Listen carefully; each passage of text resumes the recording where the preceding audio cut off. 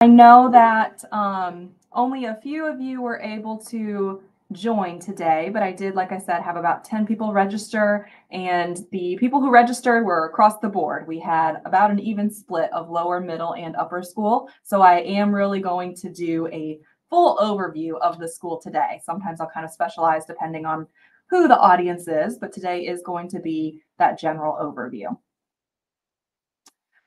So, as I mentioned, we'll do an overview. I will give some more specific information on lower school, on middle school, on upper school, and then specifically what our admissions criteria is. And then at the end, like I said, we'll talk about next steps. So my name is Carrie Cawthon. I'm the Director of Enrollment Management and Digital Media here. I taught 5 years in upper school English prior to starting at JCS. This is my third year here. I've been in enrollment management my entire time here, and I just really am passionate about helping families, helping students find their path to the place where they belong. If you've had a conversation with me on the phone, you'll often hear me say, even if we are not the right fit, I feel like it's my job to be a resource to families in the community. It is so challenging to even know what resources are out there and available and what specialized schools are around the area. So I'm always happy to not only talk about who the John Crosland School is, and that's of course the school that I know the most about, but also try to help you navigate the path of just learning what's available.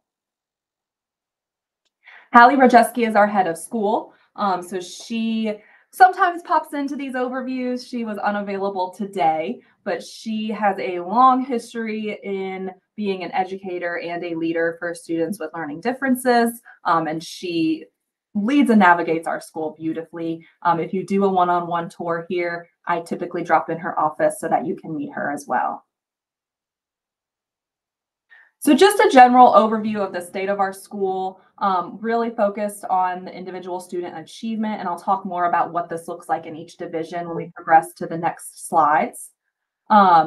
We do use research-based programs, and this year specifically, as an entire staff, we are taking on restorative practices as our next step. So if you are familiar with that at all, it's really about not just punishing and consequences to behaviors or harm that's done, but really building that connection and making sure we are 80% of the time focused on connecting in relationships so that if harm is done throughout the time, there can be that restorative end to it rather than just a consequence and moving on, which creates that supportive, safe environment, high quality faculty and staff. We do have a strategic vision that we are constantly going back to, analyzing, creating new goals. And again, that strong network of professional and community supporters. Like I mentioned before, I'm constantly reaching out to different doctors, psychologists, therapists in the area, other schools. In fact, I was just at Fletcher on Friday where it was an entire group of us talking and connecting. There is a place for everybody. We just try to work together as a community to help people navigate to where their child will flourish. So an overview of the school, and I apologize, it seems like, at least on my end, the formatting may have gotten a little wonky when I exported out of Canva and into PowerPoint for this. So I apologize if some of it is a little bit challenging to read. But we were previously Door Academy. So if you have heard of Door before, that is us. We were established in 1978. In 2012, we were able to transition to the current location that we are in, and that is when we moved to the John Crosland School. As Door Academy, we were the first school in North Carolina dedicated to students with learning differences. We are fully accredited. Actually, our accreditation process that happens every year, you go through reaccreditation, or every couple of years, excuse me.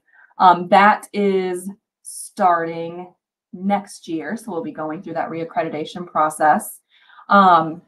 One of the key things that we believe in and that we really try to protect even as we grow is our small class size. I'll talk about specifics per division again, but on average, we're about 6 to 9 students per teacher for the core classes like math, writing, reading. We do have specials or extracurriculars, and those can get up to about 13 or 14 students per teacher. So really trying to find that balance between small group so that academically those skills and that focus can happen, but also that balance where they're getting that social exposure and interaction and coaching as well. We have a variety of specialized programs. We do have an extended day program. So that's kind of that after school care for us. And you'll see a schedule on the next slide, I believe. But our day ends for lower school at 2:40, middle school 2:50, upper school 3 o'clock. So we do have that after school program that runs until 5:30 every day. We do dismiss 1 hour early on Wednesdays for teacher professional development. So that would be 1:40, 1:50, and 2 o'clock, but that after school program still runs until 5:30. We have enrichment sessions and clubs, middle school and upper school. These are student created clubs. So if there's something that they're interested in, like Dungeons and Dragons or chess club or fishing club, they write a proposal and it becomes a club, and they meet once a week during lunch. We had a high demand from parents for lower school clubs. And so we have implemented that this year as a trial run. And so that is happening on Friday afternoons, where lower school is also getting that chunk of time that's just that high interest. They'll rotate throughout the year. I think they've got like a karaoke club, which is, of course, a favorite right now. I just got a video this morning of some of the girls singing Taylor Swift. So that's been a lot of fun to see. But Lego club, just that high interest. We do have tutoring, athletics, and OT speech, social skills coaching on campus. Now with this OT speech and social skills, I do want to clarify. So we don't currently employ any of these therapists. So it is not included in our tuition, but we have an open door policy. So if you currently work with a speech therapist or an occupational therapist and that relationship is strong, we will allow them on campus, give them space on campus, and help incorporate it into the student's schedule where they're being pulled at an ideal time for them and then able to go back to class. So it's not another thing that you're trying to cram into that evening. That's already, I know with my own kids, a very hectic time. Okay, so let's move on. Because this is virtual and you're not here on campus, I did just want to give you a glimpse of some of our favorite spots on campus for our students. We, of course, have our outdoor area. So for those of you who have not yet visited the school, when you pull up, you're probably like, whoa, this is a business park. Like, what am I doing? There's no way there's a school back here. But the beautiful part of that is it gives us our land in the back that's fully fenced in. There's tons of space, playground equipment, basketball courts, a garden. We do have a horticulture elective this year where they're bringing our garden back to life. So that's definitely a favorite spot. We have our sensory space lab, which is on our lower school hallway. A lot of our lower school students and middle school students do take advantage of this as a place where we're really working to desensitize or destigmatize the idea that a break is a bad thing. So if they are in class and their body just needs to move, the teacher might say, hey, I notice you've got a lot of wiggles going on right now. Why don't you take 5 minutes in the sensory space lab and then come back? And so they can pop over. It's right there close to their classroom. Pop over, bounce, jump, climb, maybe sit quietly if that's what they need, and then go back to class and continue on. We have our STEAM lab, which is where a lot of that hands-on learning takes place. We brought Lego robotics to campus this year for our lower middle school students. So they're able to do some problem solving and creation in this room there. It has 3D printers. We have a green screen, our computers, so all kinds of things. I mean, they're doing things in here that I couldn't even fathom. And then, of course, over here is the screen screen, as I mentioned. We are also bringing esports to campus this year. That's going to be included in our athletics. So for our athletics, those typically start in 5th grade and go up to 12th grade. We have cross country. That's in action right now. We have basketball and co-ed flag football. And like I said, this year we're adding esports to that. At least I know for our middle school and most likely upper school group, kind of easing our way into it. And then we will see how it grows from there. And then we do have a senior lounge. So our 12th graders, of course, even with a small school, they have to have some special privileges. So all of our students after lunch are required to go outside and have some of that movement time for recess. The only group that is allowed to avoid that if they want to is our senior group, and they've got their senior lounge here that they can stay in. Okay, so this is what I was talking about before, but it'll give you a little bit of a breakdown. So as I said, we are a K through 12 school. We have all 3 divisions, lower, middle, and upper. For lower school, that's grades K through 5. Their typical school day is 8 to 2:40, except for Wednesdays when we do dismiss that hour early. We start and end the day in this advisory or homeroom period. So that is where students are doing that relationship building. I mentioned that with restorative practices. We're really making sure that we are focused on building that relationship first. And so they are starting off their day with that teacher that is there strictly to build that relationship with them in a positive way. This is where they're also getting some executive functioning support. That can be organizing their binder, cleaning out their locker, just doing some of those things that we know our students need, just those gentle reminders and some explicit coaching. So again, that's happening for lower, middle, and upper. I know I was going over lower, but just to be clear, that advisory or homeroom start and end of the day is all 3 divisions. We, this year, are just over 100 students total. So again, K through 12, just over 100 students. So that is still allowing us to stay in that 6 to 9 student per teacher ratio across the board, K through 12. And that's something that, as I mentioned, we really try to protect this year in an effort to make sure that we are staying true to that. We actually have a weight pool right now for K1 and a weight pool for 6 and 7. So what this is just allowing us to do is to continue to move students through the admissions process in those grades.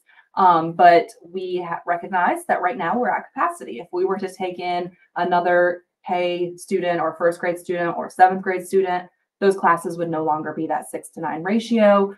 We wouldn't be protecting our mission and who we are. So we would be putting them into the weight pool. And from there, if a student leaves for unforeseen circumstances and a seat opens, or if we have enough students join the weight pool and it makes sense to have an additional hire come January when it makes sense, we would do that and form a whole new class, but always making sure we're protecting that mission and that small class size. So again, lower, middle, and upper. This looks a little bit different in terms of how it's organized. So I am going to continue on into some of the more focused slides. Just some overview highlights. We really focus on these student support specialists and counselors in our school. We right now have a K through 7 counselor. We have an 8 through 12 counselor, and then we have an additional student support specialist who can float between any of the grades. So just making sure that all of our students have that additional person that can offer support, can offer just that kind of touch base point if a student needs that throughout the day. In addition to being support, our upper school counselor is doing college and career counseling for students. 6 through 8 students are getting a weekly social emotional class. So we know middle school in particular is a beast of its own. And so we want to make sure that students are getting that explicit focus on things like conflict resolution, problem solving, understanding different perspectives and things like that. So they're getting that in that weekly class. We do on-campus proctoring of the MAP test, SAT, ACT, whatever is needed there.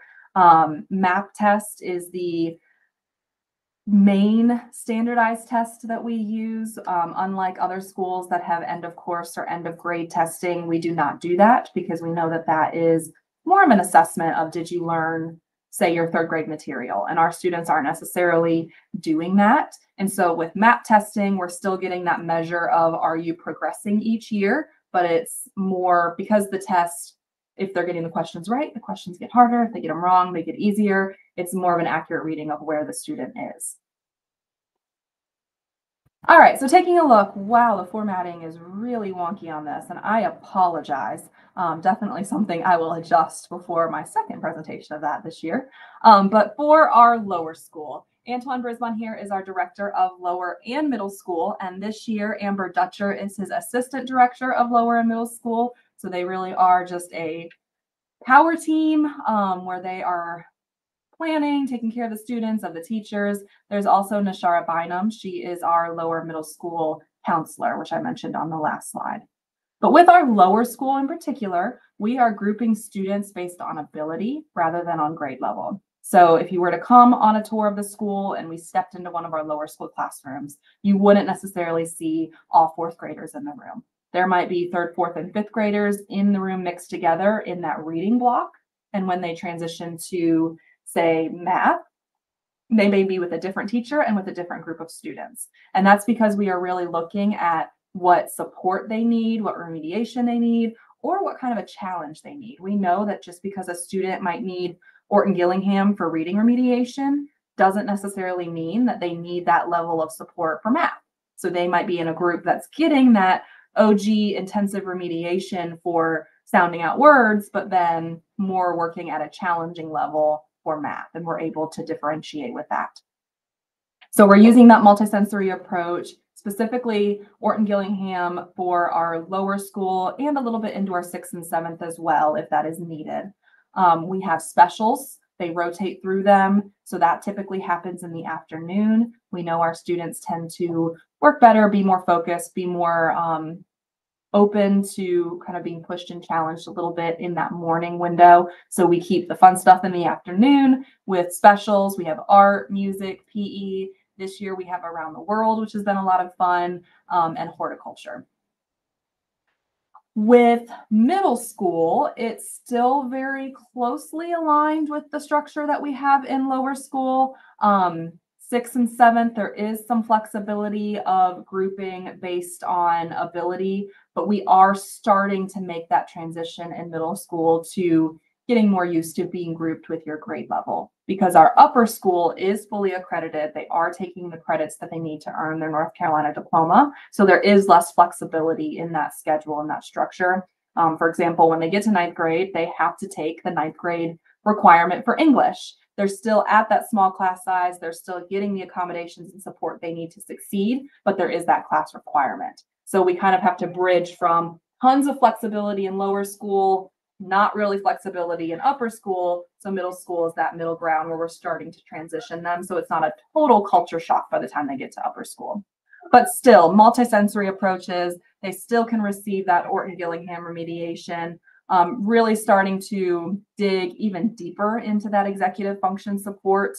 Like I mentioned, their binders, are they organized? Are they clean? Across the board as a school, we utilize agendas, old school paper agendas where they have to write their homework down.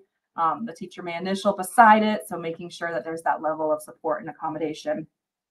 We also have something called structured study. And so this is Rachel Pete. She's that student support specialist that I mentioned. She is over our structured study program. This is for all 3 divisions. So if a student, for example, doesn't complete their homework, we don't want that to be a battle that you're having at home. That's something that we as a school assigned, and so we should be holding them accountable for, and that's where structured study comes into play. So Miss Pete would pull them right at the beginning of their lunch period, and she would walk them through, what's going on? Why didn't this get completed? Is it because you don't understand? Is it because you just didn't want to do it? And then she helps them get that done, send an email to the teacher and to the parent when it's done. So there's that level of accountability and just teaching the student what that looks like. And then they're able to continue on to recess. We do not take away their recess time, just to be clear. They may have a working lunch, but we do not take away recess. We know they need time to run and play. Okay, so I know I'm doing a lot of talking. I know I am just kind of dumping information on you. I also know that I said I would stop recording when there were questions, but I do want to pause for just a second while I'm in the lower and middle school slide and open up the chat box or unmute if you're comfortable and just see how everyone is doing. Any general questions about anything I've said so far?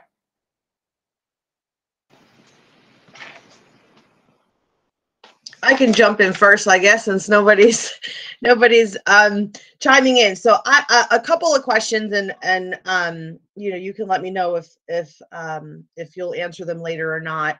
I noticed that you use the vocabulary learning differences versus learning deficits or special education. Can you talk to me a little bit about the school's structure from a general education standpoint to a special education standpoint, and is the school considered a specialized or special education school, such as like a Melmark, or is this considered a general education school with just this heightened level of support and small classroom size? That is a great question. And I am going to get into specifics about our admissions criteria at the end of this. But just to quick answer your question, we are considered a specialized education school. All of our students that attend our school do have a formal diagnosis, and I will dig more into what that specifically looks like in just a little bit. But great question. Thank you so much. I'll let somebody else go next. I do have a couple more, but I'll Okay. chime in after.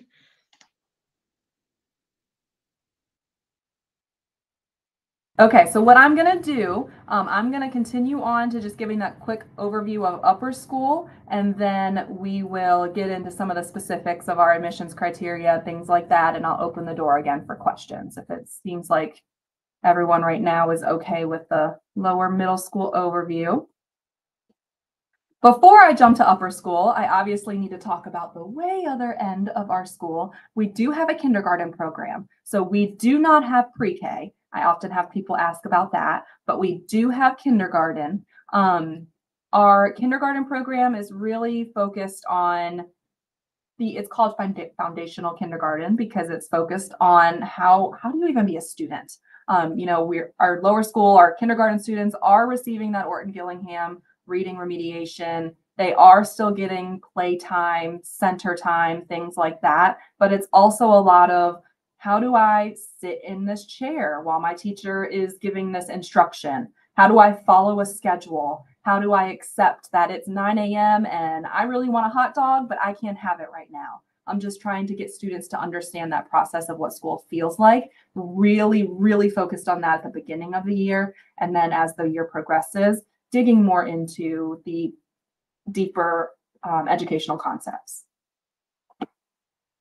All right, so our upper school, for us, we classify 8th through 12th as upper school, even though it is only our 9th through 12th graders that are taking the courses that are required for their diploma. But as I mentioned, our students are earning their North Carolina diploma. We are considered a college prep upper school. Like I said, though, it's still that 6 to 9 student teacher ratio. Teachers are still doing things like providing fill in the blank notes or really breaking down projects instead of just saying, hey, here's this project and it's due in 2 weeks. So it is still very supported, even though they are doing what they need to get that diploma and continue on to a 4-year college should that be their choice. The last 3 or 4 years, 100% of our graduating seniors have gone on to a 2-year or 4-year college.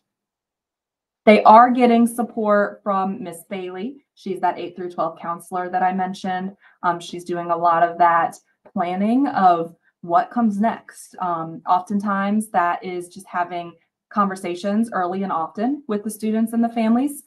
We discover that, students might have expectations over here, parents have expectations over here, and over the years of high school, it's a matter of how do we get here and find a place where both are happy and the potential of success is as high as possible. We do partner with CPCC where students can take some classes through them, their 11th and 12th grade year, if that makes sense and is something that they would be prepared to do. We also have a beta club. This year, we have our buddy program. That's something that Miss Bailey has brought back to life. It was a pre-COVID initiative, and then that, as we all know, kind of derailed everything, and we're still trying to get everything back on track from that. But we were able to kick off our buddy program for the first time actually last Friday. So our upper school students are buddying up with some of our younger students, and at least once a month, they're going to pair up and do various things together. This is a really fun opportunity. I was able to observe one of our new 10th graders working with one of our kindergartners this last Friday.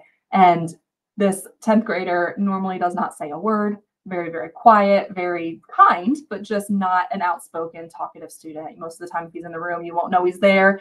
And the way he just opened up and blossomed with one of our kindergartners, it was just fascinating to watch. So very excited that this program is back up and running.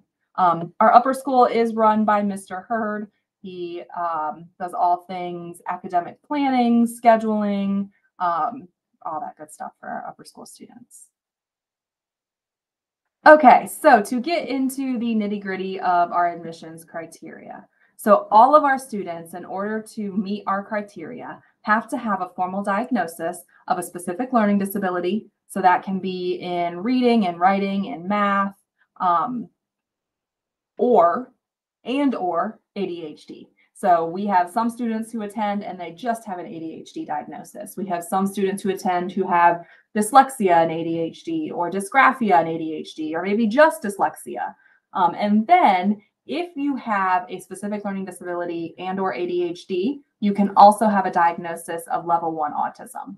Now, our kindergarten level, we're a little bit more flexible with that. We do accept students who only have an autism diagnosis at that time, but we are transparent that moving forward, they would need to obtain a learning disability and or ADHD diagnosis in combination with that. We just know that, that pre-K kindergarten level, they're not always getting those additional diagnoses that early. So I know this can be a little bit confusing. We do not right now accept students who only have a diagnosis of autism in grades 1 through 12. There has to be that learning disability and or ADHD paired with the autism diagnosis. Now, I also mentioned level 1. Typically, that is the level that we are accepting just because of the support that we have here. We want to make sure that we are accepting students where we are confident that we have enough support to set them up for success, and the other students in the room as well. But we also are aware that that level can be very fluid. So if you have a evaluation that was done 2 years ago and you've done a ton of work and there's been a ton of growth, but that 2 years ago diagnosis is level 2, that doesn't mean that we are just necessarily going to turn you away. A lot of times what that will then look like is me reaching out to the evaluator or the therapist or whoever you've been working with and just confirming, yes, we do think that they're a good fit for your school, having those initial conversations. So that is the diagnosis portion. We also look for average or above average IQ. So for us, this is going to be typically a full scale IQ or a general ability index. If you have no idea what that means, general ability index is typically the IQ score that removes that processing speed. So again, we know that a lot of times our students maybe just need some more time to process. And so that makes their IQ score, when you're looking at that full scale IQ, look lower than it actually is. So we will accept the general ability index as well. We're typically looking for about 80 or above in those scores. Again, it's not just a black and white, we see 79 and we're like, nope, you're out. We'll do some digging and kind of see what's going on there as we read the evaluation, which brings us to the requirement of the evaluation. We do require a complete psychological educational evaluation that is less than 3 years old. If you do not have this, we will accept the IEP and the evaluation that the school completes to do the IEP. Sometimes it does not have all the information we need. And so what I often tell families is just send me what you have. I don't want you to go out and immediately try to start researching and paying all this money to get things if you don't know if you need it or not. So just send me everything that you have. I will take a look at it all. And then I can more specifically tell you, yes, we have everything we need, or we need this one little piece. And you can go about obtaining that.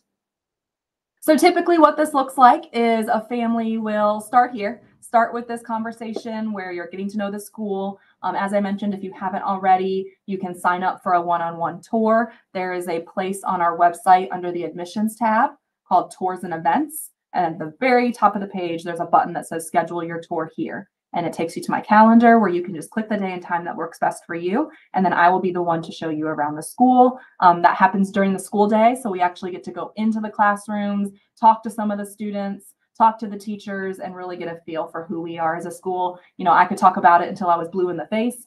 And believe me, I actually could. But it just doesn't mean the same until you actually get to see it yourself.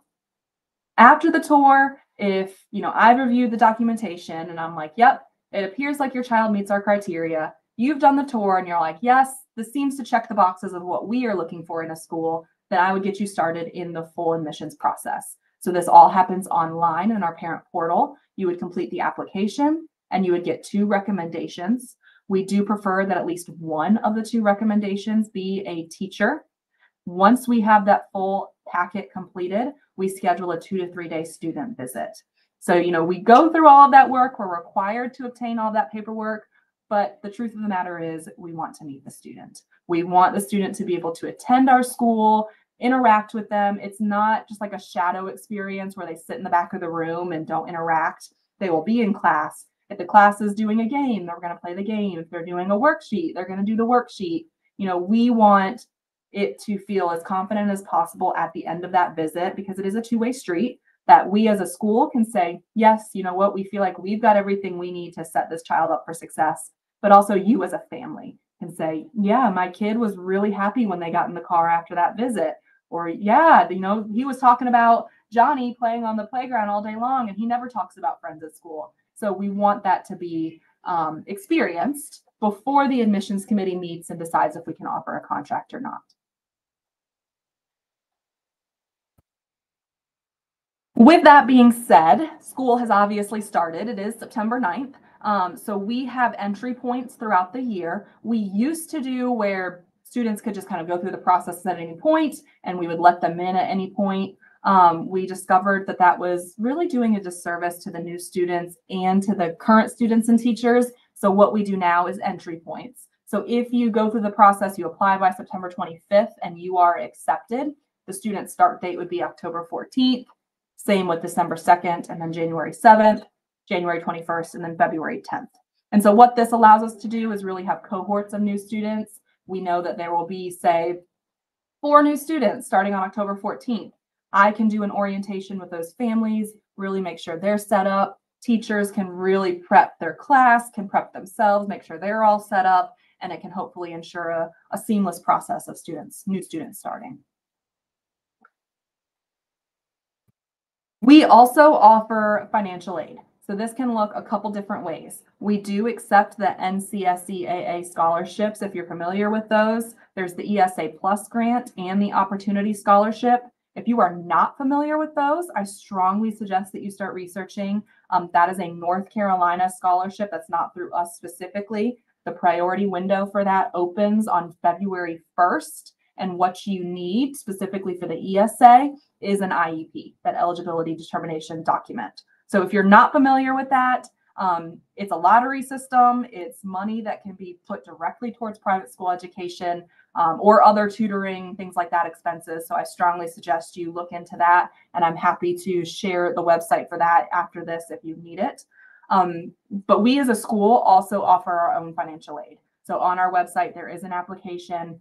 That's a third-party system where you complete the application. It walks you through everything you need to submit. It gives us then a recommended award based on everything you completed. So we take that and then we combine that with how much financial aid funds do we have left in our bucket for this year, and the financial aid committee determines if we can offer an award.